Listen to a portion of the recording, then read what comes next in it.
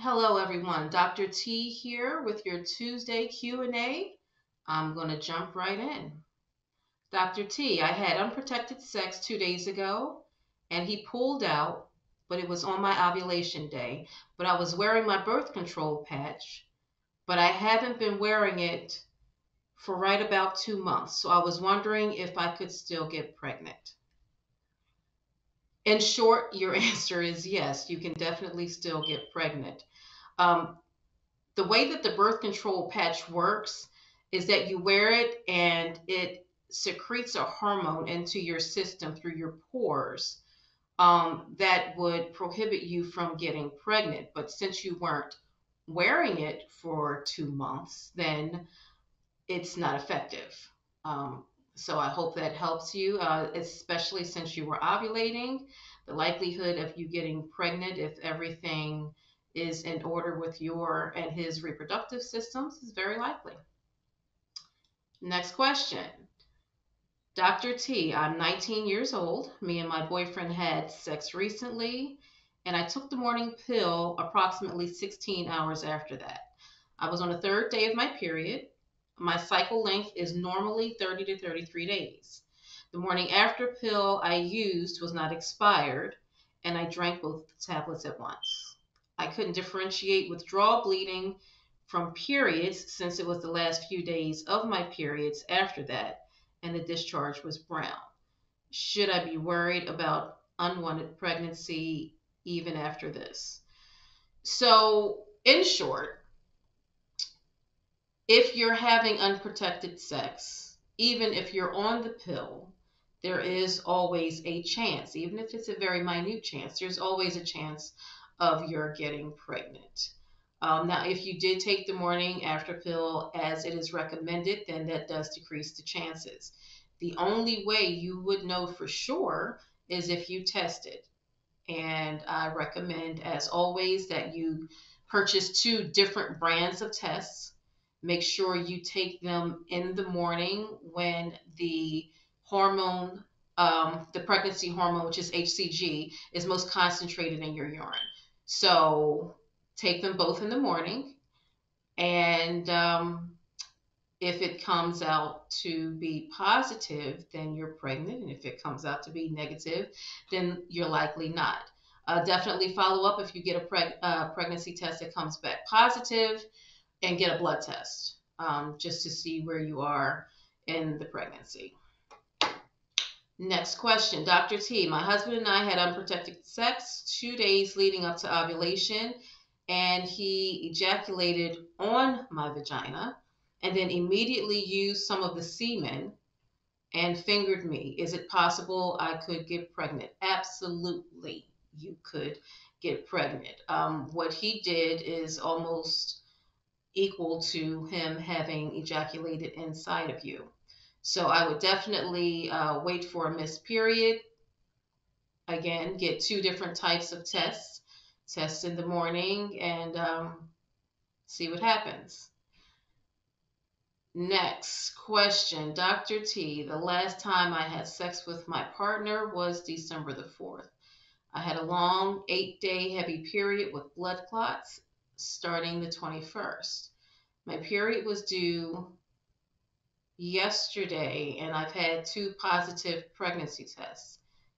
Is there any chance the baby is his, or can I be secure it's my boyfriend's since I had a period and have only had sex with him since?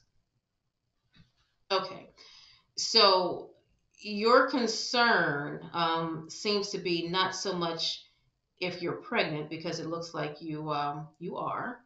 It's more so on if the baby belongs to your boyfriend, which it could be, it couldn't be. There's really no way of telling until the baby comes and you can get a DNA test. I understand you're saying that you only had sex with him once since, but the timeline is a little bit sketchy because there's some information missing from this scenario. So if I were you, I'd have a talk with my boyfriend. Dr. T, I've been experiencing mild breast pain that comes and goes, no lumps. Stretch marks on breast grew in quantity, feels heavier, looks slightly dented and wrinkled due to stretch marks and lumpy feeling all over.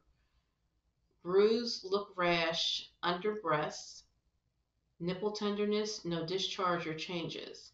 Lines showing on the underside of breast, not stretch marks.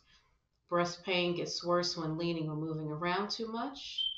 And I have a bump on top of my breast, which was red, now flat and darkish. Also, neck and shoulder pain.